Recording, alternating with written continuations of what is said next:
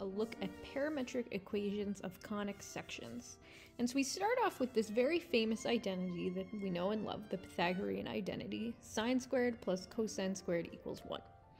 So we can make two different substitutions here, and both of them are going to yield the same conic section. So for example, if I say let x equal sine of t, and y equal cosine of t, we will see that if we plug this in, we would get x squared plus y squared equals 1, which we know as our friend the unit circle. So in this case, if we let x equal sine of t and y equal cosine of t be our parametric representations, remember from before, parametric representations mean we define x and y independently in terms of t. So in this case, we would have a definition of the unit circle. Now, if we think about what that would look like, let's draw ourselves a little picture. And let's think about different important values here. So when t is equal to 0, it would be sine of 0, which is 0, and cosine of 0, which is 1. So the point would be 0, 1, which is up here. And then when I plug in our next important point, pi over 2, sine of pi over 2 is 1, cosine of pi over 2 is 0, and so we're down here. So we're graphing the unit circle starting from up here and moving in the clockwise direction.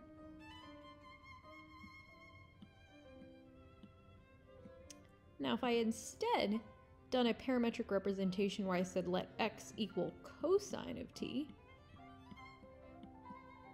and y equal sine of t,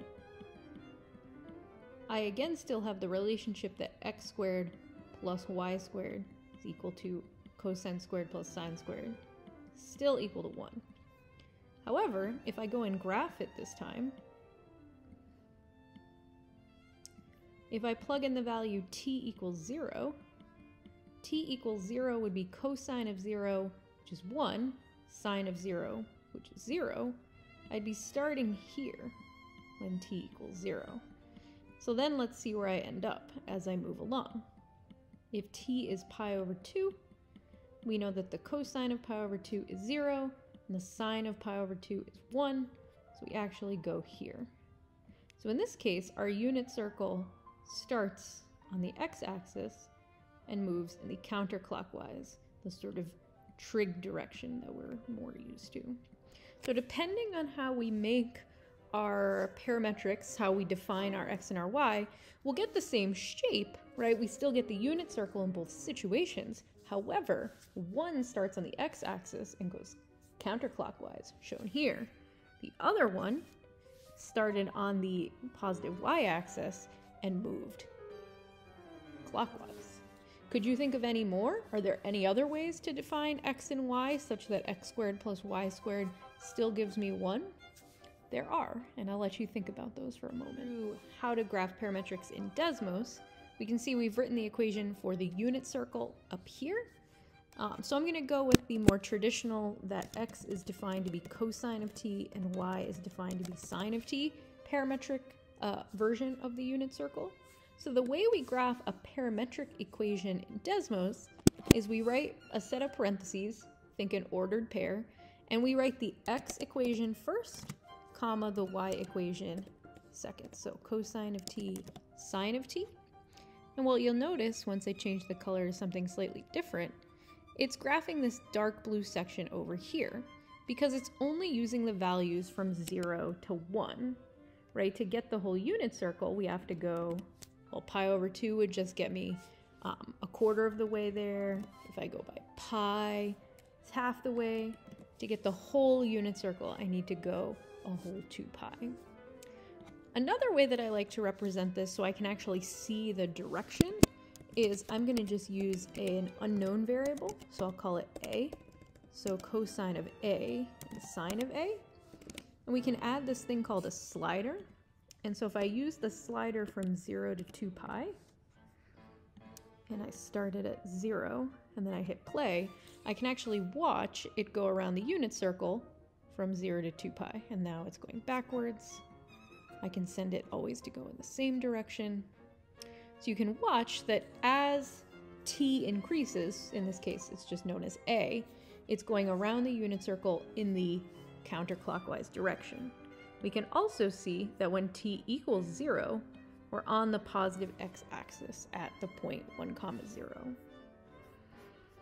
If we were to use an alternative representation of the unit circle, sine being the x, cosine being the y, now when we watch it travel around the unit circle, we see it starts at 0, 1 and travels clockwise.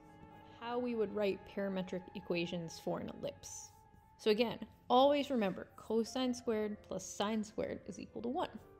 So here's the equation of an ellipse that I have over here. And we're getting pretty familiar with the ellipse, so we can recognize that the center is going to be at the point 3, -4, the HK value. We have an A value of 5. A is with the x coordinates because it's the largest, so this is a wide ellipse, and our B value being 3, and thus our C value would be 4. But I want you to compare these two equations. They're both equal to 1. So we can make a substitution that would lead us to a similar situation to how we use the unit circle. So in this case, I'm going to say let cosine of t, this could be any variable, a, t, whatever you'd like, I'll use t. Cosine of t is going to be defined as everything inside my first parentheses, so x minus 3 all over 5. And in a similar way, sine of t is going to be equal to y plus 4 over 3. And then if I solve for x and y, we see that x is equal to 5 cosine t plus 3, and y is equal to 3 sine t minus 4. So now if I go into Desmos and I graph my parametric, which remember we just use parentheses, so that's the x equation, the y equation, and you see we've got this little lime green section over here. If I go 0 to pi, we get half the ellipse. Almost called it a circle. It's definitely an ellipse. And if I go the whole 0 to 2 pi, you can see the entire ellipse.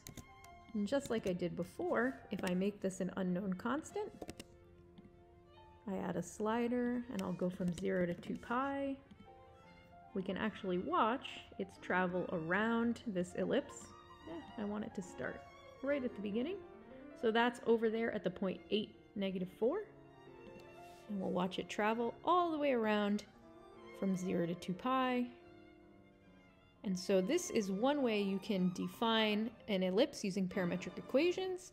You make a direct comparison to cosine squared plus sine squared, solve for your x and y variables, and you are good to go. For a hyperbola. So unfortunately, the hyperbola has a minus sign in it, so this cosine squared plus sine squared identity isn't really going to help us. We do remember that if we divide this identity by cosine squared, we get 1 plus tangent squared equals secant squared. And another way to think about this identity is it's equal to secant squared minus tangent squared, which is equal to 1. This has more of the flavor of our hyperbola. We have something squared minus something else squared set equal to 1. So if we directly compare this version of the equation to, say, x over 3 squared minus y over 2 squared equals to 1, which as we see is a hyperbola, we can then make the substitutions like we've been doing for the other conic sections. In this case, secant is always going to be the positive quantity. So in this case being x over 3, which means that x is equal to 3 secant t. In this case, tangent will always be the negative quantity in the hyperbola, y over 2, which means that y equals 2 tangent t. So we can go and we can graph our parametric representation now that we have it. If I just asked you for it, you can just say x equals 3 secant t or y equals 2 tangent t. But I do just want to show you the graphs are equivalent. And again, you have to go from 0 to 2 pi to get the entire graph. So be careful. This one, it matters a little bit more versus the sine and cosine. You have to make sure you make the positive quantity secant and the negative quantity tangent, or this secant squared minus tangent squared equals 1 identity will not hold true. I ignored probably the most basic conic section, your very famous parabola. And so you might be thinking to yourself, ugh, well, there's definitely no like x squared, cosine squared, sine with 1 squared and 1 not squared identity. And that's because parabolas, parametric representations don't involve trig functions. They're the only ones. In this case, if you just say let t x equal to t, well, if y is equal to x squared, then y is equal to t squared in this case. So we have the representation t squared. And so if you go, in this case, because it's not trigonometric, you actually have to find all possible values of t to graph the entire parabola. So you can make much fancier parabolas. You can say 4x squared minus 1. If you have something like that, again, your independent variable, in this case, which is x, your y is just the original equation written in terms of t. So parabolas are just a little bit more boring, and that's why we don't spend as much time on their parametric representation. I always say it's just as important to know the formula as to know where the formula comes from. So again, the ellipse and the circle are all based off this identity that cosine squared t plus sine squared t is always equal to 1. That's our favorite Pythagorean identity. It does not matter so much in the ellipse circle situation which variable you define to be cosine or sine. In some cases, it might make more sense to do x or y or x. While it won't affect the overall shape if you define it on its entire domain, it will change starting point and direction. The hyperbola was based on a related Pythagorean identity, secant squared minus tangent squared is equal to 1. In this case, it does make a big difference as to which one you're defining to be secant versus tangent. Secant's always the one that's positive in the hyperbola equation, and tangent is always the one you're subtracting. Parabolas, unfortunately, they're just not as exciting to define. So say you had x equals y squared plus 4. You would say let t be equal to y, and thus x is equal to t squared plus 4. So not the most entertaining, not the most trig-oriented, but again, it will complete our set of parametric equations of conic sections. So hopefully this clarified some things from the assignment, and let me know if you have